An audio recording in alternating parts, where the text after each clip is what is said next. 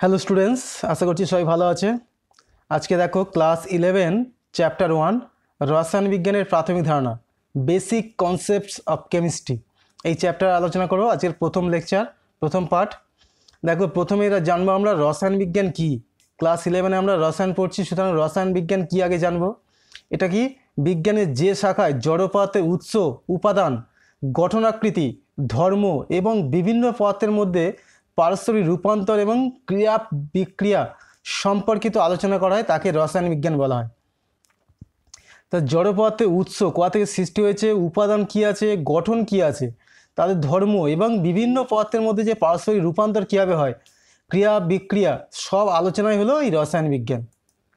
রসায়ন শাস্ত্রের বিভিন্ন শাখা আছে, শাখাগুলো জেনে নাও। প্রথমে অজৈব রসায়ন ইনঅর্গানিক কেমিস্ট্রি, জৈব রসায়ন অর্গানিক কেমিস্ট্রি, ভৌত রসায়ন ফিজিক্যাল কেমিস্ট্রি, বিশ্লেষণী রসায়ন অ্যানালিটিক্যাল কেমিস্ট্রি, জীব রসায়ন বায়োকেমিস্ট্রি, ভেষজ রসায়ন মেডিসিনাল কেমিস্ট্রি, ভূ রসায়ন জিওকেমিস্ট্রি, মৃত্তিকা বা কৃষি রসায়ন সয়েল অর এগ্রিকালচারাল কেমিস্ট্রি, ফলিত রসায়ন অ্যাপ্লাইড কেমিস্ট্রি, আর দেশীয় রসায়ন বা নিউক্লিয়ার কেমিস্ট্রি। এই কেমিস্ট্রিকে এত বড় ভাস্ট জিনিসটা কেমিস্ট্রি, তাই একে অনেকগুলো শাখায় ভাগ করতে হয়েছে। বুঝতে পারছো কেমিস্ট্রি তাহলে কতটা বড় একটা বিষয়। সেই কেমিস্ট্রি বিষয়টা আমরা এই ক্লাস 11-এর আলোচনা করছি। এবার দেখো কেমিস্ট্রি বা রসায়নের অবদানটা আমরা জানব। রসায়নের অবদান, রসায়ন আমাদের প্রাত্যহিক জীবনে, আমাদের পরিবেশে, আমাদের সমাজে, আমাদের দেশে বিদেশে রসায়নের অবদানটা কি সেটা আজকে ভালো করে বুঝে নেব। দেখো রসায়নের অবদান ঘুম থেকে ওঠা থেকে শুরু করে ঘুমোতে যাওয়া পর্যন্ত। তুমি প্রথমে ঘুম থেকে উঠে কি করবে, ব্রাশ করবে।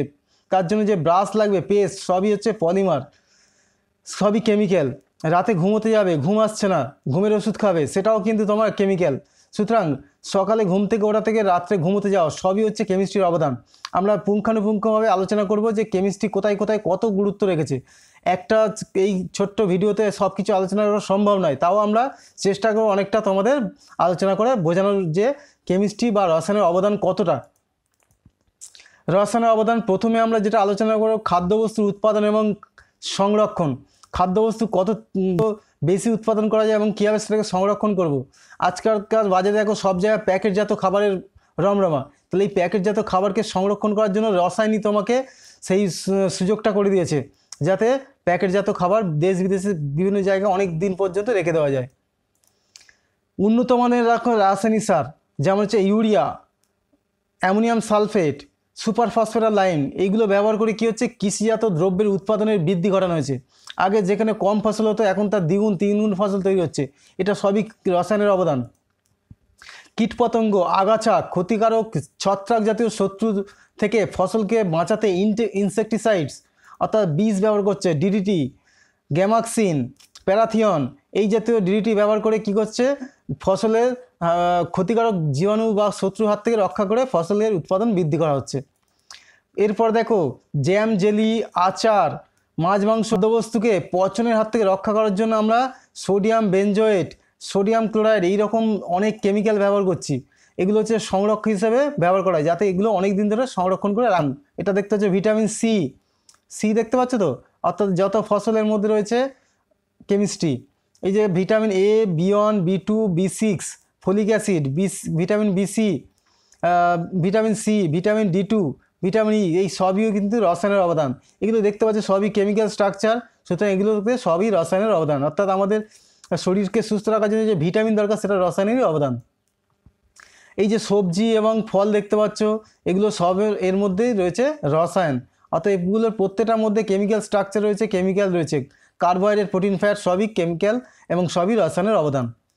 দেখো মাছ, মাংস, ফসল, যে সমস্ত দেখতে পাচ্ছ সবজি, ব্রোকলি, ম্যাঙ্গো, সবইর মধ্যে রয়েছে কেমিস্ট্রি।